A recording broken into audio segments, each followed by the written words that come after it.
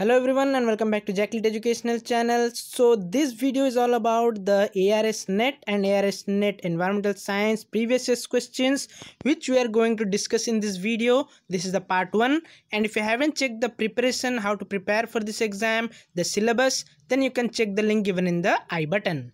So here I also want to know that whether you are able to find the question paper for ARS Net or not. If you have found, you can comment me in the comment section, because there are a lot of fake things going on for this question paper. So ये जो question paper है इसका मिलना बहुत ही difficult है, because these examination paper are not available anywhere as per as I have found. So here some of the YouTube channels and websites are dealing with the fake things.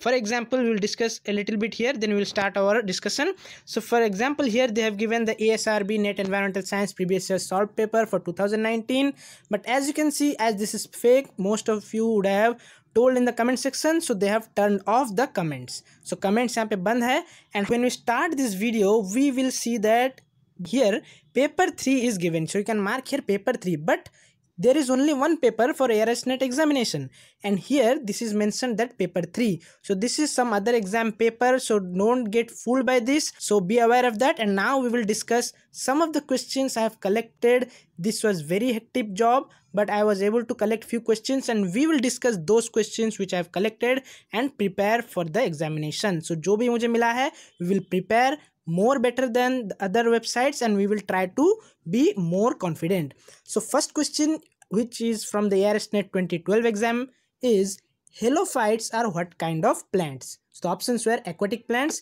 terrestrial plants, marshy plants, and desert plants. Before knowing that, similar kind of question was also asked in the same examination in this year 2012. So the question was, samophytes grow on what kind of surface or what kind of habitat? So here we will solve both this question and we'll know all the concept, because some questions can come from here and we should be always ready to answer all kinds of questions. So here the correct option for the halophytes question will be option number C. Yes, the option number C was marshy plants are the halophytes. So halophytes are the plant which are typically found in marshy or lake edge environments. So lake edge environments means the edge of the lakes where these plants grow are marshy in nature, and these are the plants whose perinating organ lies in soil or the mud below the water. So this perinating organ, all these things we'll learn, no need to worry, because these are very important terms. The questions can be asked. But the aerial shoots, that are the shoot stems, they protrude above the water. An example is Phragmites communis, which is called as the common reed. So common reed is called as Phragmites communis. But why can't we consider them as aquatic plants? So aquatic was also an option, but we can't consider them as aquatic plants because they are present in the marshy land. And what are marshy land? Marshes can often be found at the edge of lakes and streams, where they form a transition between the aquatic and terrestrial ecosystem. So from this you can know that it is telling about the ecotone region. So you should note down, ecotone are the transition between any two ecosystem, and these marshes can be called as the ecotone between aquatic and terrestrial ecosystems. That's why they are specifically considered under marshy plants. So these marshes are neither completely filled with water nor in the terrestrial region, so they are the intermediate or transition region. So I hope you are able to understand. Let's move to the next slide, which is very important. Now we will know about the cryptophytes. So you see, it is important because the condition under the hydrophytes, which are a subdivision of cryptophytes, in which halophytes are also present. We will know one by one, and this is very important. Kindly note down. So these cryptophytes are one of the categories under the Ronquier's classification. So I am sure that you would have heard about Ronquier's classification of the plants based on the bird position. So resting birds position, and what are these resting birds? We'll know resting birds are also known as perinating bird or perinating organ. So why it is called as like that, I will tell you. So let us take an example of this plant. So no need to worry whether it is geophytes, halophytes, or hydrophytes. Just think that this is a plant which is under the cryptophytes, and this portion, this is called the resting birds, or they are the perinating birds. So the plants under the cryptophytes are having the resting birds lying either beneath the surface of the ground as bulbs, corms, or rhizomes, or resting birds under the submerged water. So in cryptophytes, what happens is these type of vegetative structures, they can lie beneath the soil or beneath the water. So whenever this condition is seen in any plants, that plant will be called as cryptophytes under the classification of Ronquier system. So I hope you are able to understand. It is not only about the aquatic plants but also the terrestrial plants, which are having typically that their buds, that vegetative structure should lie beneath the surface of the soil or surface of the water body. So if it is lying beneath the surface of the ground, then these structures are example as bulbs, corms or rhizomes. So they are called as these things. But if it is resting under the water, it is called as resting birds. Thing is, why do we need to know about these resting birds or perinating bird? Because these birds are very helpful for the plants, because in the unfavorable condition, the aerial portion, these all things will die.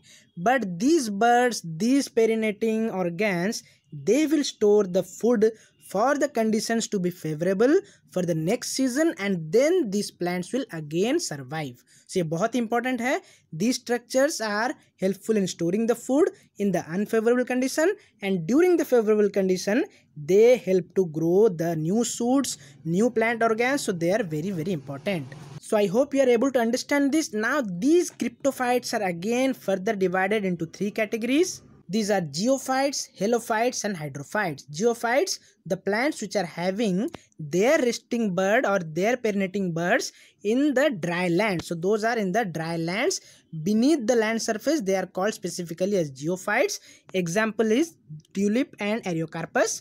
Similarly, halophytes, we have discussed many of them, that they are in the marshy land, in the lake or pond edges, and the example of halophytes are reed mace. Similarly, what are hydrophytes? So hydrophytes are, they have the resting, that birds are resting by being submerged under the water. So as you can see here, the birds are submerged under the water completely. So these are hydrophytes.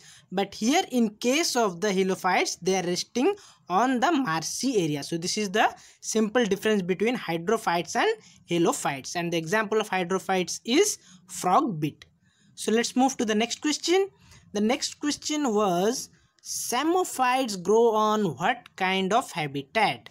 And here the correct option will be option number A. Yes, psammophytes, they grow on specifically on sand and gravel. So don't get confused between rocks and stones, because the classification was given by Eugenius Warming. So this is not global warming. So he was very genius. That's why Eugenius Warming, who gave this classification in the year 1895 into several ecological groups of plants, on the idea of the requirements of water and also on the type of substratum. So substratum means on the type of nature of soil on which they are growing. Based on these two categories, he categorized different plants. So we'll know one by one, because these are very important, that questions can come in this examination.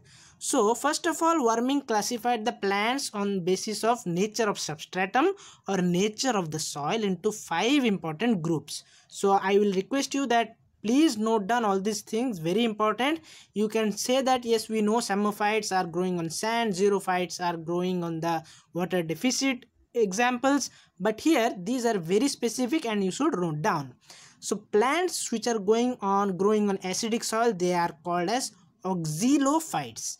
Plants which are growing on saline soil, they are called as halophytes. So don't get confused between halophytes and halophytes. When it is given halophytes, that means plants growing on saline soil or salty soil. Similarly, plants growing on sand and gravel are called psammophytes, which is discussed in this question. And plants growing within the crevices of rock. Crevices of rock means, here suppose this is the rock and here there is the gap in between the rock. So in huge rocks there can be the crevices due to the water falling on that or any other environmental geological factors. So those plants which are growing inside the crevices of rocks are called as chasmophytes or chasmophytes.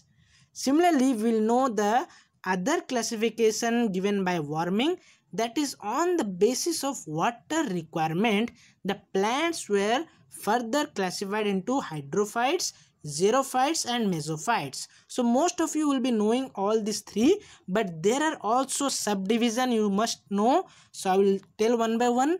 Hydrophytes means very easy, plants growing in or near water bodies. They are called as hydrophytes according to the warming classification. Similarly, xerophytes you must be knowing, plants which are adapted to survive under very poor supply of accessible water. So water less habitat or very less water where there is present, then their xerophytes grow. For example, cactus in the dry habitats in the desert region. Similarly, what are mesophytes? So mesophytes are the plants growing in an environment which is neither very dry nor very wet. So this category comes in between hydrophytes and xerophytes. That is the mid category, that is mesophytes. But here you should know that xerophytes, which are called as xerophilous plants, are further classified on the basis of their habitats. So these are also important, among which there will be the other categories which I have previously discussed, but there are certain addition also. Auxilophytes we have discussed on acidic soil, halophytes on saline soil, lithophytes growing on rocks, psammophytes growing on sand and gravels, chersophytes, so this is new name for some of you, chersophytes or chersophytes grow on wasteland specifically, and eremophytes are the plants which are growing on deserts and steppes. So these are very specific thing. Eremophytes grow on desert as well as steppes kind of ecological habitat. Psychrophytes grow on cold soil, so psychrophytes growing on cold kind of soil. Similarly, xylophytes are growing specifically in the savanna kind of forest, which is xylophytes plant. And coming to the last one, that is sclerophytes, which are growing on forest and bushland. So they are having sclerophilous leaves specifically found on bushland and also in forest. So these are the subdivision of the xerophilous plants or xerophytes. So here we have learned so many things, so many terminology, and there are many chances that questions can come from here.